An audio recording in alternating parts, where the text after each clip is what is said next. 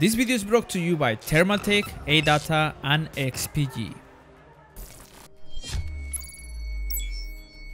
Yo, what is up everyone? This is Mike coming at you from Taipei Game Show 2019, and today we've got a very special guest interview introducing James Norris, Senior Game Designer of The Division 2.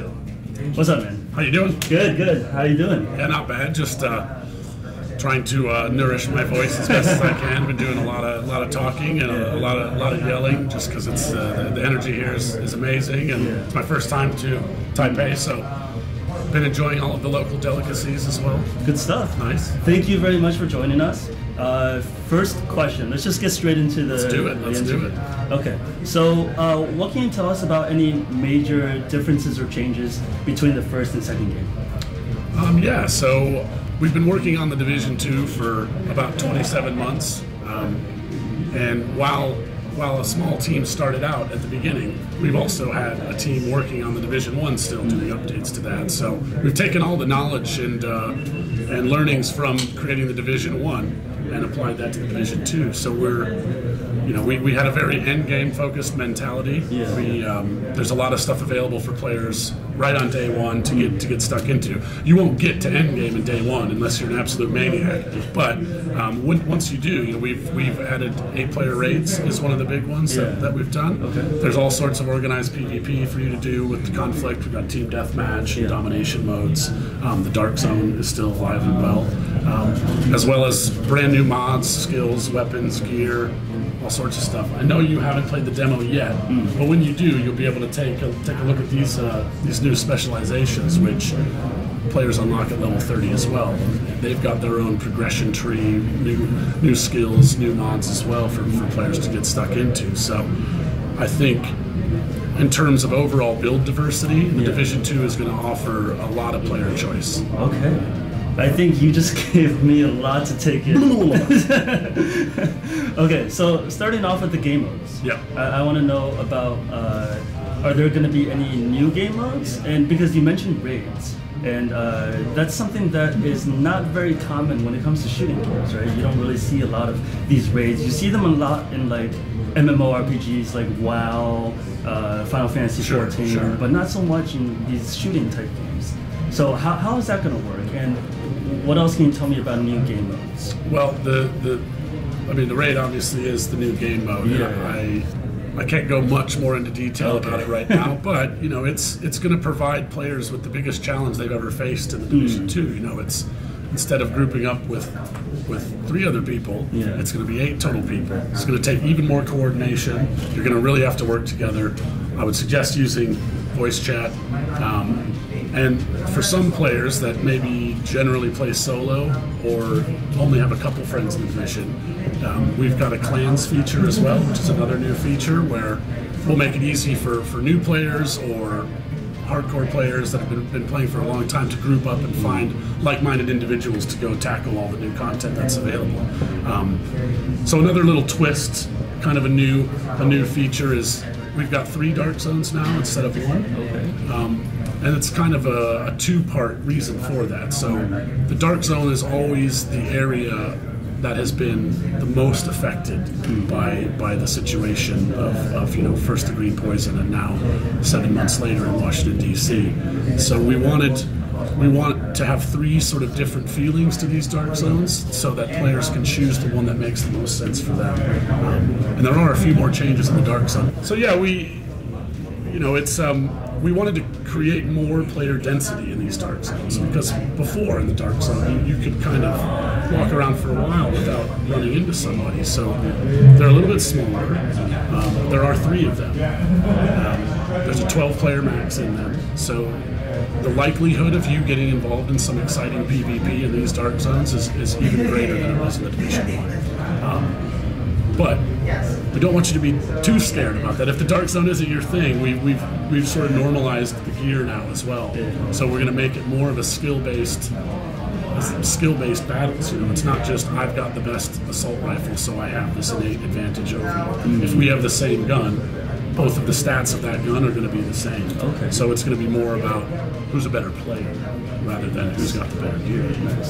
But The occupied dark zone is going to rotate once a week, so that's going to be akin to the older dark zone, where your gear, the better the gear you have, it will still be the same stats in the occupied dark zone. Okay. So a bit more hardcore. All right, awesome. So speaking of weapons, you mentioned weapons just now. Before you mentioned weapon mods. So I want to know, are there going to be any new weapons? And for the weapon mod system, I think there were going to be some changes, right? So what can you tell us about those changes? So yeah, when you unlock weapon mods now, it has a fixed set of stats, and you can use that mod on any number of different weapons. So it's not going to be about finding all sorts of mods and min-maxing the stats and everything like that. Once you have a specific mod, you've got that mod that you can try out on all the different weapons in the Division 2. As far as new weapons go, we've got the specialization classes. So we've introduced a 50 caliber anti-material rifle. We've got the grenade launcher, really good for clearing out trash mobs and just kind of disrupting the enemy strategy. And then my own personal favorite is the crossbow, the survivalist. So that's kind of that's a one and done. You know, you wait for the right moment, take a look at like a boss enemy's weak point, pop that puppy, and then the rest of your team can just start burning them down. Awesome. That sounds super exciting. So out of everything that you've done so far, as a senior game designer, what would you say has been the most fun part of the development process for you personally? Yeah, so I really enjoy working with the community. We have a program within the division called the Elite Task Force, which is we select big fans, big people in the community that play the Division 2, and we invite them in to talk about upcoming features and the current state of the division. And that's really important to me, and one of the things that I really love is getting to meet the players, and they're the reason that we make these games, and through their feedback and all of the content that they create, like you guys created, it helps us to make the division better.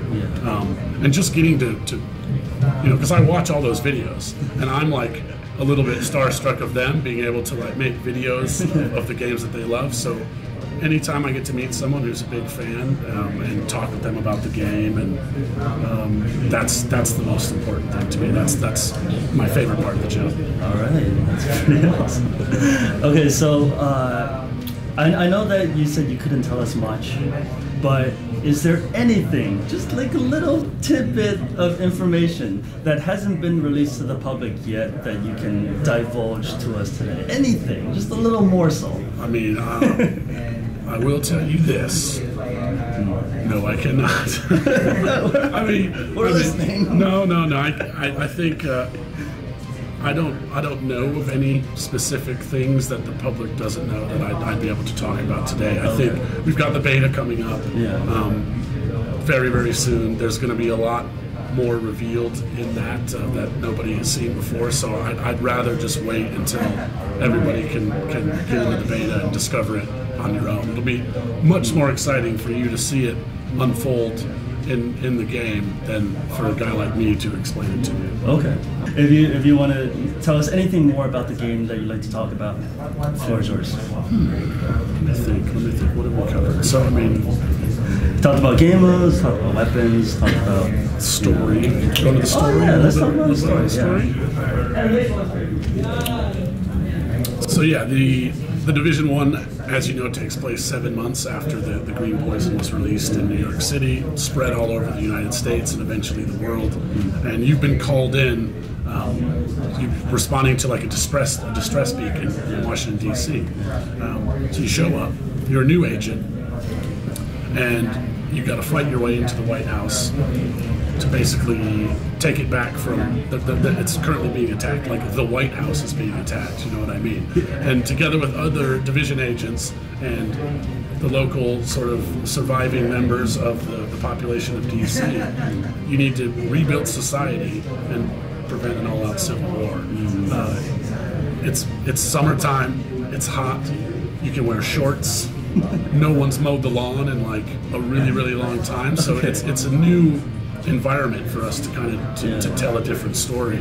And we we took some trips. I didn't personally get to go, but a bunch of people from Massive and Reflections and Red Storm went out to Washington, D.C., took a lot of reference images, and we used satellite imagery and geolocational data to make the map. So it's as close to a 1-to-1 ratio as we could get for Washington, D.C. Yeah. So it's got all of the it's got a lot of the monuments, it's got residential areas, it's got commercial areas, lots of different type of play spaces for different types of combat than we've ever had before, that also helped to create the world that we're trying to bring to you in the Division 2. So I'm really excited for people to play the beta.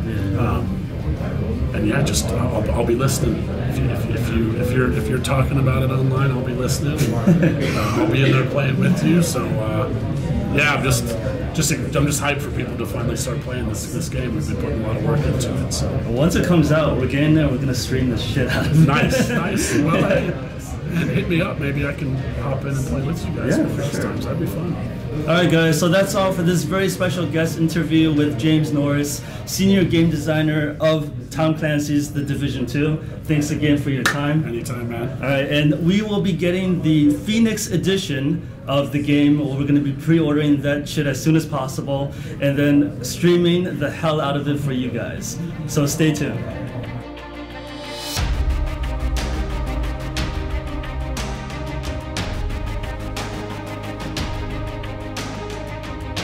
Thank you so much for your time. Anytime. Yep, and how should I end this? What am I supposed to do? How should I end this?